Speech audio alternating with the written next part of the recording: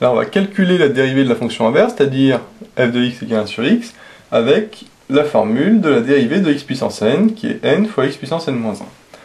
Alors, comment on va faire? Parce que nous, on veut une x puissance quelque chose, et nous, on a 1 sur x. Et bien, on va utiliser tout simplement le fait que 1 sur x puissance a, c'est égal à x puissance moins a. En fait, 1 sur x, le x, on peut dire que c'est x puissance 1. Ça change rien, hein, c'est vrai. Et donc, on va appliquer cette formule avec le petit a, qui vaut 1. Donc, 1 sur x puissance 1, c'est égal à x puissance moins 1. Tout simplement, on applique la formule, cette formule-là, avec le petit a, qui vaut 1. Et là, on se retrouve bien avec un x puissance n, avec ici le petit n, qui vaut moins 1. Donc, quand on calcule f' de x, la dérivée de f, on peut appliquer la formule de la dérivée de x puissance n. Alors, c'est parti. Le petit n, il vaut moins 1. Et x puissance n moins 1, le n, il vaut moins 1, ce qui nous donne x puissance moins 1, moins 1. Ce moins 1 là, c'est le n. Et ce moins 1 ici, c'est le moins 1 qui est là.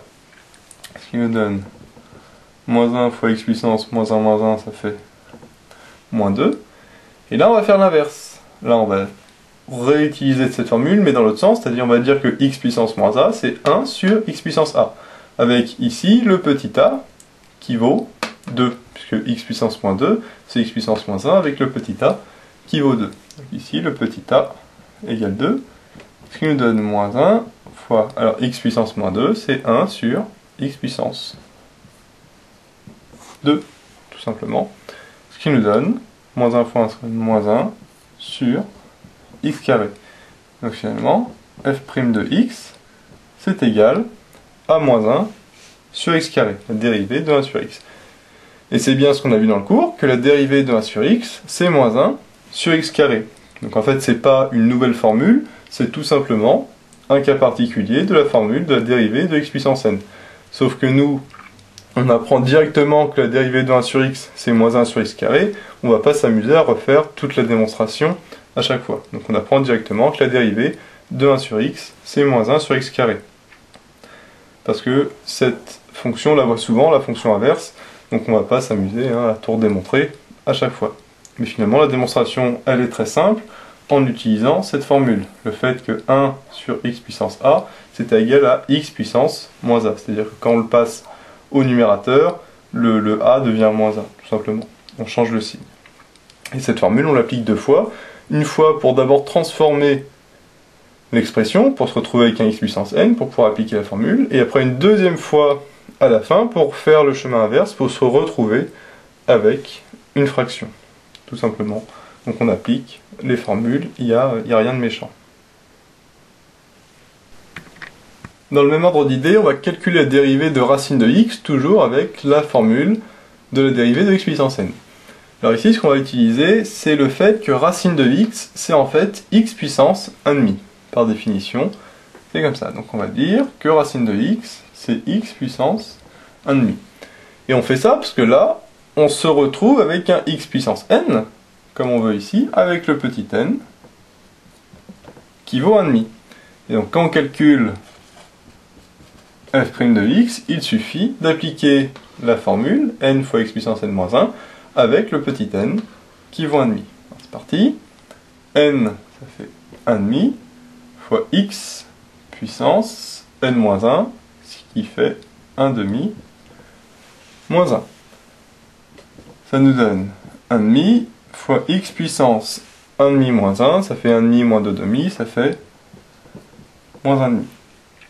Et là, comme tout à l'heure, on va réutiliser le fait que 1 sur x puissance a, c'est égal à x puissance moins a, avec ici le petit a qui vaut 1,5. C'est bien ce qu'on a, parce que x puissance moins 1,5, en fait, c'est x puissance moins a, avec le petit a qui vaut 1,5.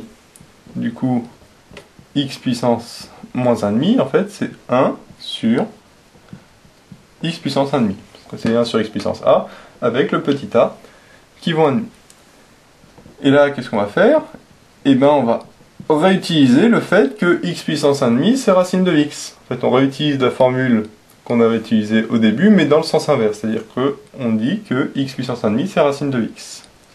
Donc on remplace tout simplement x puissance 1,5 par racine de x, et donc ça nous fait 1 sur 2 racines de x. Là on retrouve la formule du cours qui était que la dérivée de racine de x, c'est 1 sur 2 racines de x, tout simplement. Donc, tout comme la fonction inverse 1 sur x, c'est pas une nouvelle formule, cette dérivée de racine de x, c'est tout simplement un cas particulier de la dérivée de x puissance n avec le petit n qui vaut 1,5. Mais encore une fois, on va pas s'amuser à tout redémontrer à chaque fois, on apprend directement le fait que la dérivée de racine de x, c'est 1 sur 2 racines de x. Parce que, en fait, cette fonction racine de x, on la retrouve très souvent, donc on va pas tout redémontrer à chaque fois, c'est beaucoup trop long, et ça sert à rien. On apprend directement que la dérivée de racine de x, c'est 1 sur 2 racines de x. Voilà. Et pour ça, on applique le fait que racine de x, c'est x puissance 1,5. Ça, c'est quelque chose à retenir. Et la même formule que tout à l'heure, c'est-à-dire que 1 sur x puissance a, c'est égal à x puissance moins a, tout simplement. Et enfin, une dernière chose, on va calculer la dérivée de 1 sur x puissance 7.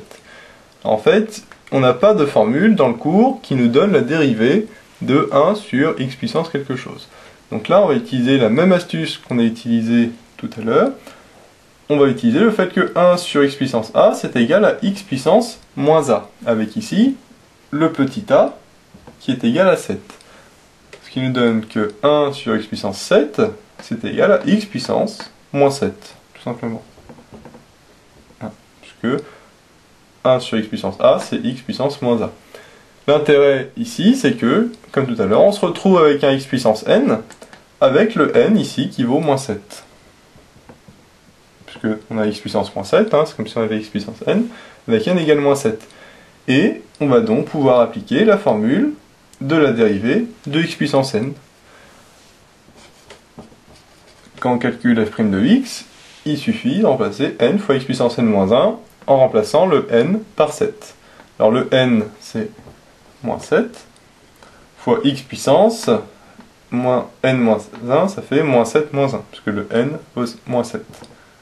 Donc moins 7 moins 1 nous donne moins 7 fois x puissance, moins 7 moins 1, ça fait moins 8. Et là, exactement de la même manière qu'on avait fait pour racine de x et 1 sur x, on va utiliser cette formule-là dans l'autre sens. C'est-à-dire, on va dire que x puissance moins 8, en fait, c'est x puissance moins a, avec cette fois-ci, le petit a qui vaut 8. On va dans l'autre sens. Et donc, x puissance moins a, ça fait 1 sur x puissance a, c'est-à-dire 1 sur x puissance 8. Puisque le petit a, on a dit qu'il valait 8. Qui fait moins 7 fois 1 sur x puissance 8.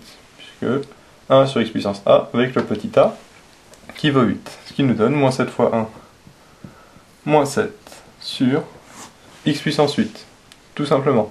Il n'y a aucune difficulté. Il suffit d'appliquer la formule de x puissance n. Ici, ce qu'il faut retenir, c'est que quand on a des fonctions puissance mais au dénominateur, comme ici, il suffit de les faire repasser entre guillemets au numérateur en utilisant la formule qui est là, qui nous sert finalement assez souvent.